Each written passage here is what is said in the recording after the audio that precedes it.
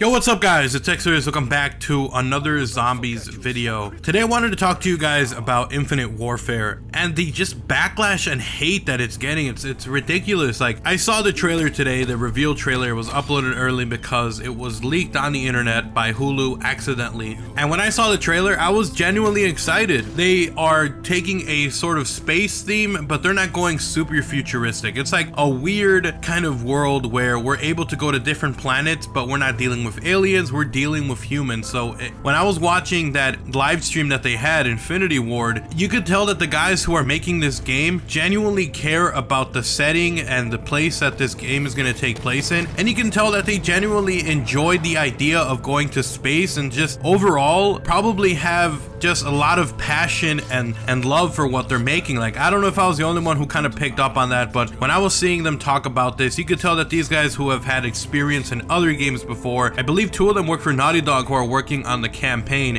and it looked like they're putting their heart and soul into this. And I don't understand just the amount of hate. I mean, the trailer that was uploaded today, it got like 76k likes and like 30k dislikes. And for what? For people who are upset that it's a futuristic game? Like, how pathetic and childish is that people are complaining about a setting of a game that they have no say in. I mean, people are trying to dictate what they say Call of Duty is. Like, I'm always seeing people say, that's not Call of Duty. Well, we're not the ones who dictate what Call of Duty is. Like, the ones who dictate what Call of Duty is and the ones who have the vision and the ones who actually make the game and spend hours upon hours in the studio, who spend hours upon hours in the office working on this game, developing it, they're the ones who decide what Call of Duty is. And if they want to make it a My Little Pony shooter, they can do it because it's their game, it's their IP, and what they decide the game is going to be, that is Call of Duty. So I never fully understand why people seem to think that they have this entitlement to what Call of Duty should be. And it's not even that Infinite Warfare looks like it's going to be bad. Like, the big thing for them was trying to keep this in line with what Call of Duty is, also trying to push the boundaries. So I don't really get that. And then we have zombies, it's added, it's announced, and people start trashing it and saying that they're just ripping off Treyarch. Like,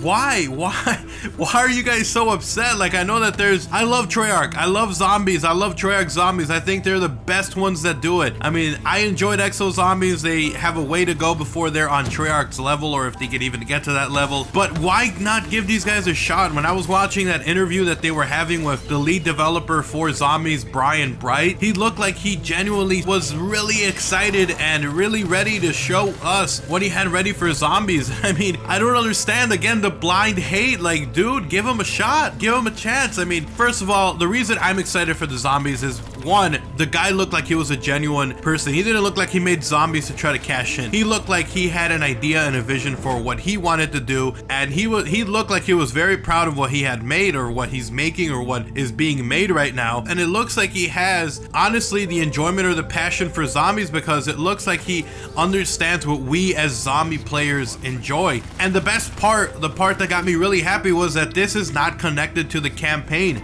I mean, we're not gonna have space zombies if they decide they don't want to. This could be completely off the rails, something completely different. The teaser looks like it's gonna take place in a movie theater in 1985. I mean, guys, they have freedom to do whatever they want with the zombies. I mean, they don't have to follow Treyarch, they don't have to follow Sledgehammer, they don't even have to follow their own game setting for Infinite Warfare. So I don't know, I find it kind of pathetic that people are judging this game and attacking this game before they even have a chance to play it. Like, I mean, Black Ops 3 was getting roasted like crazy before the game came out, and finally when the beta came out, everyone was like, it's all right. And it ended up becoming one of the best Call of Duties, and people love it. I mean, even people who bitch and moan about zombies ended up enjoying the maps. We might complain that they're a little complex, but let's face it, it's just the way the evolution goes, guys. And I mean, if Infinite Warfare delivers on an awesome campaign, an awesome multiplayer, and an amazing top-notch zombies, I mean, why would you be mad? Why? Give it a shot, please. If you're a hater, if you're upset, give it a shot, guys. You never know what they can come out with. They could completely knock it out of the park, is all I'm saying. Give it a shot.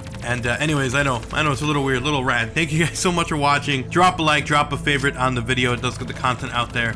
And if you are new, if you want to see more content like this, I'm going to have a ton more Call of Duty 2016 and Black Ops 3 zombies, leaks, rumors, news, info, and more as it comes out, so make sure to subscribe. And if you want to keep talking zombies or anything, Twitter is the best place to do so. Go ahead and follow me over there, link down below, and I'll see you guys in the next video. I'm out. Peace.